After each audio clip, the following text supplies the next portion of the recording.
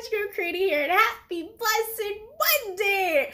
It's a brand new week, it's a brand new day, it's a Monday. Don't let that sense of Monday, it's tiring, I'm exhausted, don't let it get to you. Just the moment you wake up on a Monday, just be like, thank you, God. Let's do this.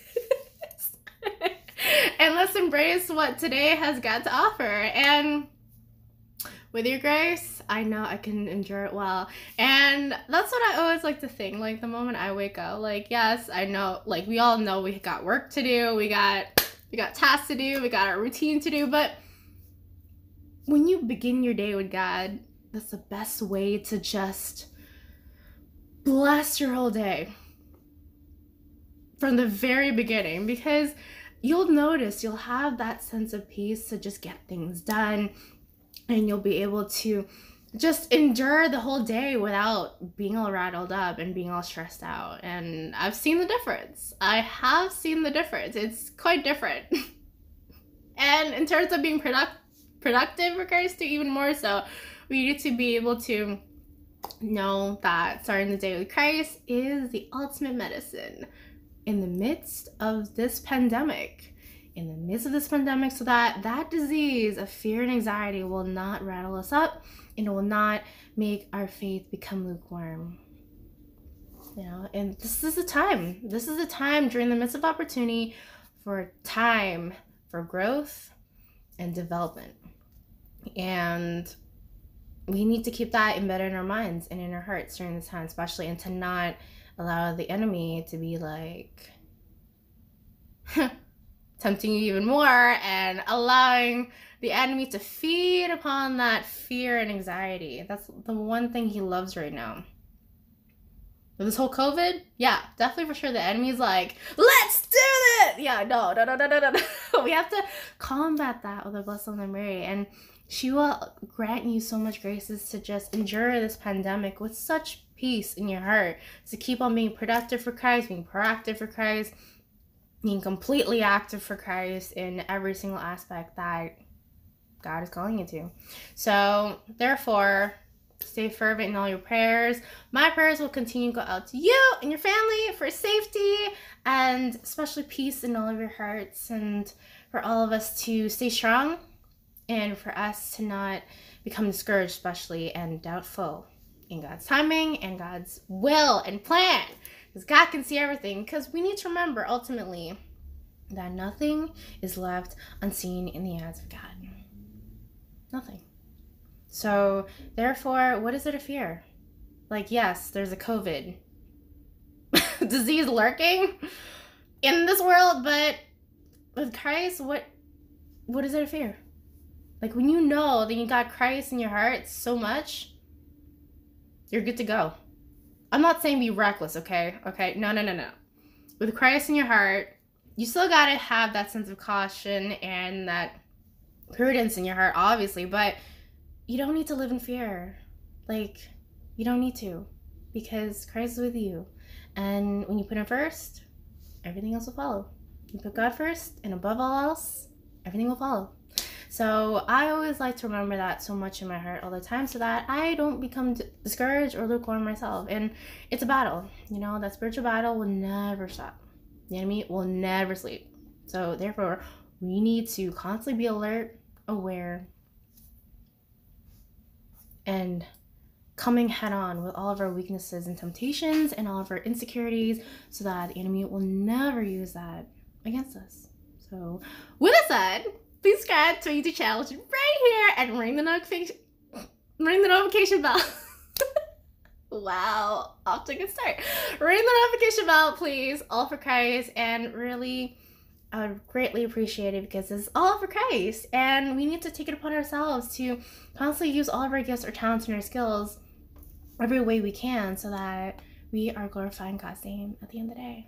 So, with that said, and as I also say before all my videos, let's get started. I want to talk to you guys about growing in faith. And essentially, we need to always have that reminder all the time, to always renew our love for God every single day. The moment you wake up, Just say, thank you, God. I'm grateful that you give me another day to glorify your name in everything that I'm called to do. Simple as that. And from that point on, when you show your gratitude to God, He will allow you to grow more and more and grant you the graces more and more to keep on doing your mission that God has called you to. And that's very important that we keep ourselves mindful all the time of all the challenges that will come against us. It could be the enemy attacking your pride. It could be the enemy attacking your sense of insecurities. And I hate that. I personally hate that. And from that point on, it will affect your faith in God, especially. So that's why, especially during this midst of difficulty and this pandemic, we need to place all of our hope and our trust in God even more than ever, because all of us are in a time of uncertainty. We don't know when this will be over. This pandemic will be over. We don't know when we'll be able to finally embrace those human connections again and those human interactions again. Those hugs, I truly miss those personally. And footsies or elbowing, it's just like, I personally am just like, this is what it is right now. I gotta take it all in. But, be grateful. At least, people are willing to, footsie you or elbow you. Don't complain. It is what it is. You can't just complain and just be like, no, I refute. No. So therefore, when the time comes back, when we are allowed finally to just have those human interactions again, we all will realize how much we've taken it for granted, right? So going back to the topic, growing in faith, that's where it all begins. Placing all of our faith, our hope, and our trust in God, especially during this time. And therefore, the virtue of fortitude. We need to have that bravery in order for us to advance in our faith. Therefore, always develop on that virtue of fortitude every single day by not allowing that sense of pride to get in the way. Because persecution, that's one thing. That with persecution alone, it will affect our sense of pride, because we always like to think we're right. We're human. We always like to think we're right one way or another.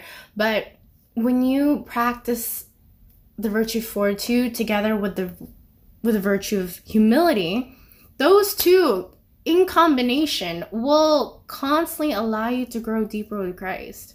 Because when you allow yourself to practice that virtue of humility, that enables you to know and to be docile with Christ all the time, always having that willingness to learn all the time as well.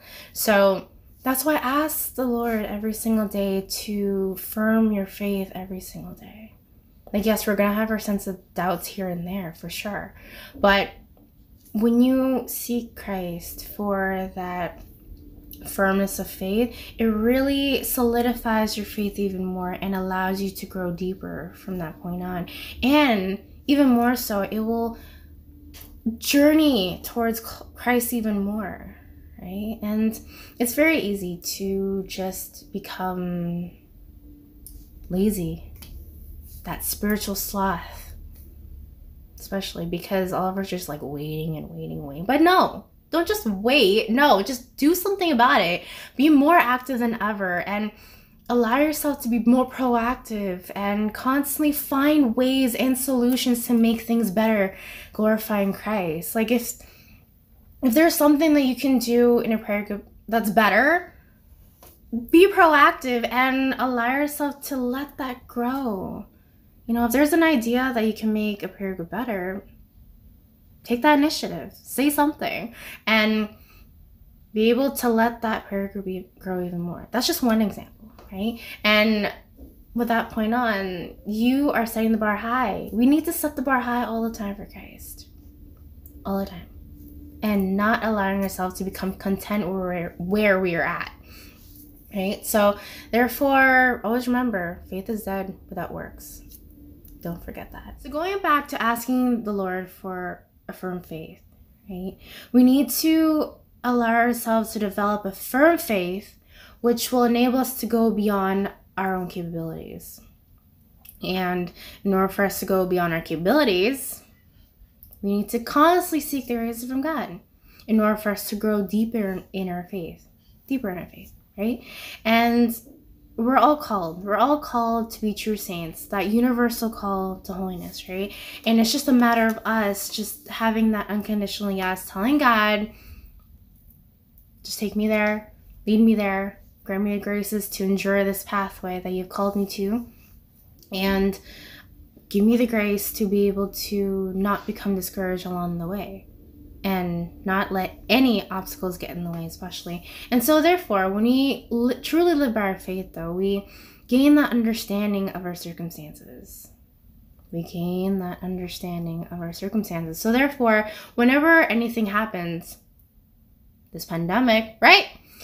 We will have a better understanding of looking through the lens of Christ and not looking through the lens of a human being, right? That's the goal. We need to, especially during this midst of this difficulty right now, even more so, we need to not look at this circumstance through the lens of how we normally would, but rather seeking Christ to look at this circumstance, this current circumstance, through how Christ would want you to.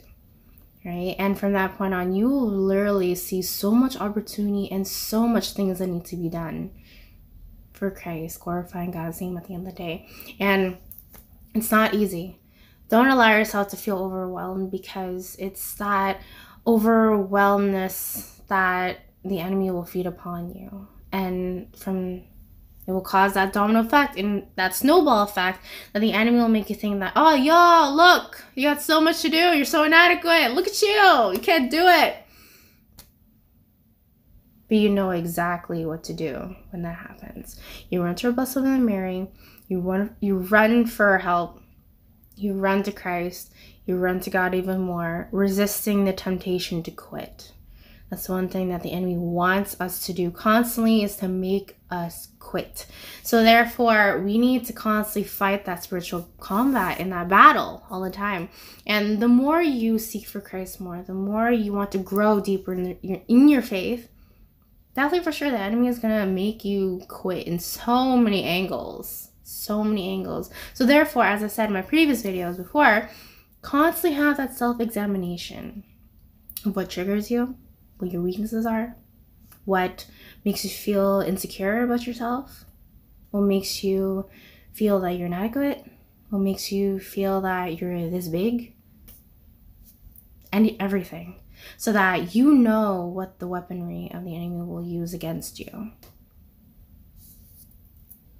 It will feel like cringe, but at the end of the day, it will be very useful for you, so that when it happens, that the enemy uses A, B, and C as a form of temptation against you, you're like, nope, I've overcome that with the power of Jesus Christ. So get out of my face, because I got our Blessed Mother Mary to slap you and get rid of you. I know you'll try again later, but that's why we need to constantly keep on growing. We cannot grow and then just stay where we're at. No. You have to constantly keep on going. It's a journey. It's not just a point from A to B. No. It's a journey. Therefore, you're constantly always on the move. You're not just doing one trip and then that's it. It's done. No, the work's never over until the day God calls you back home. That's why when you grow, it doesn't stop there. Know that there's more to come. There's more trials and tribulations to come. There's more persecution to come. There's more things that need to be done. There's more improvement that needs to be done. Like, even though if you're like the best speaker in the world, God will still challenge you. God will still prune you and purify you to become even better. Because God can see that we each have potential, the best potential ever. So therefore, whenever you get these new challenges and new ways to improve, take it as a way of God speaking to you to become better. So therefore, when you find yourself lacking in faith, take that as an opportunity to increase your faith even more. When you feel that sense of doubt, take that as an opportunity to increase your faith even more. When you feel that sense of lukewarmness, again, take that as an opportunity to deepen your faith even more. There's so many opportunities. Like, God's really constantly always challenging us every single day. It's just us like really seeing it and not allowing that sense of pride blur our vision, right? And it's very easy to just think, oh, we're good, so forget it, never mind, I'll just kind of take a break today. No, you get up on your feet, you keep on trying, and you always let God handle the rest. And that's one thing that we need to constantly keep on doing. Like, when you keep on trying and God can see that you're fervently trying with the most purest intentions, God will grant you the graces and pave the way for more and better opportunities going forward. Like, because really, we need to constantly remember that God does not give us something we cannot handle. Therefore, when God places a challenge, a trial and tribulation in your life, or a time of sincerely waiting fervently in your life, He knows you can handle it. He knows you can handle it. And He knows that you will grow in so many ways in that time. And then, when you overcame that, English, smile with me, you will literally look back and you'll be like, wow, now I see that God was really with me. Like, you don't need to like go through something and then totally go through it well and then look back. No. Just constantly keep on trusting. You don't need evidence because God is in each and every one of us. He's love. He's full of love. So why doubt? Because really, I was told that when you are in the midst of pain and suffering, that is when God is closest to you. And from that point on, it really stuck to me to not become discouraged ever since. And I feel that when you get that time of trial and tribulation and that persecution and the time of waiting, I just know now that God's calling me for something better. God's calling me for greatness. And God is really pruning me for something so awesome that will be revealed in God's timing. And that's one thing that I always like to remember all the time so that I don't become discouraged or lukewarm. And it keeps me going. Keeps my bubbliness on point. No matter what this pandemic is really restricting us, I am looking at it as just an opportunity for growth. And to constantly keep on growing in faith and to constantly bring more souls closer to Christ even more so. So therefore, when you're in time of waiting, that's when God's like, I'm preparing the answer for you.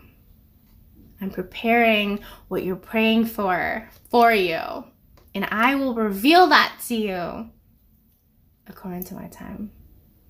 That's how I look at it now, especially in this pandemic when all of us are like, waiting. Yeah, that's how I personally see it now. And it's given me that light of hope.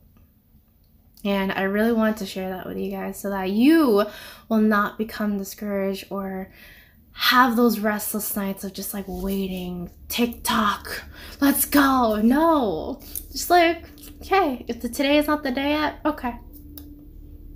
I know the day will be the perfect day. The most perfect timing ever. And that I'll be ready to see that unveiled answer that I've been fervently praying for. That's just how it is. And literally, it will keep you going. It will keep you allowing yourself to have that sense of faith and hope in Christ even more. And when you do, God will truly grant you more graces to keep your faith up there for Him. And even more. So, therefore, we need to constantly keep on trying and allow ourselves to know that He's always with us, no matter what. So, to close off to you guys, though, we need to make many acts of faith through prayer and through the Holy Mass. By always going to Mass, even, I'm not gonna lie, like once a week Mass is not enough. Make a conscious effort to go to Mass at least twice a week. if you can, every day. Because we need so much of grace, especially during this time. And especially during this midst of difficulty, the enemy is lurking more than ever. More than ever. And we need to take that seriously. Because he is constantly feeding upon that sense of fear and anxiety right now, as we speak. And a lot of souls are becoming lukewarm in their faith because of that. So that is a spiritual warfare. It's not a joke. It's not something we need to joke about. No, it's happening every second, every day. So therefore, allow yourself to keep on praying for all those lukewarm souls out there. Offer it up in your intentions. And we all need it. We all need it one way or another. There's those that are growing in their faith, but then again, there are those that are declining in their faith. So therefore, we need to keep on praying for those around the world so that they will become strengthened in their faith more than ever during this time. Like, yes, a lot of people are going through a lot of suffering, even more because of this pandemic, but we need to realize that faith is a gift of God. And we sometimes fail to live up to it. Yes, we do. We have our human frailty. We're weak. Yes, it is true. But it is a gift of God. It is a gift of God. And we need to constantly exercise that gift to every single person we encounter in our life. Take it as an opportunity. Like when God allows you to encounter someone in your life, don't waste it. Don't flick them off. Don't push them away. But take that as an opportunity to bring them closer to Christ. Like, set the bar high for Christ all the time. Just, if you're going to do something proactive for Christ, just allow yourself to have that goal to just bring one soul back to Christ. One soul closer to Christ. Have that little goal. And from that point on, it will grow. Right? You don't want to feel overwhelmed or burned out when you set the goal way too big. Right? So that's why we need to constantly ask the help of our Blessed Mother Mary all the time. To increase our faith and to constantly live by our faith every day. No fail. No fail. Like, yes, we'll fall, but you get up stronger. And you tell the enemy, nope. The more you try to send all these obstacles in my way, the more I will send more of our Blessed Mother Mary to your way. So, it's true. And from that point on, you allow yourself to see the infinite power of God, the Almighty. He is awesome. He will always be awesome. And He is always with us, right? So therefore, I want you guys to continually pray for what you're praying for, whether it's your someone, vocation, your mission, your family, your friends. Keep on fervently doing that every single day. And really, God will show you the answers according to His time and according to His time. That's what I always love to include all my prayers. As I've said in my previous top videos, for sure, include it in your prayers all the time. That if you're praying for something, someone, or anything, end it with according to God's time. And that way, you're humbling yourself in front of God, being like, hey, it's not my time, but it's your time. And I know that your time is the most perfect time in the world. So, there you have it. I pray that you all be well during this time, not becoming lukewarm in your faith, especially constantly keep on growing and striving and trying in your faith, no matter how difficult the times may be. Hence, this pandemic. So, you can do it.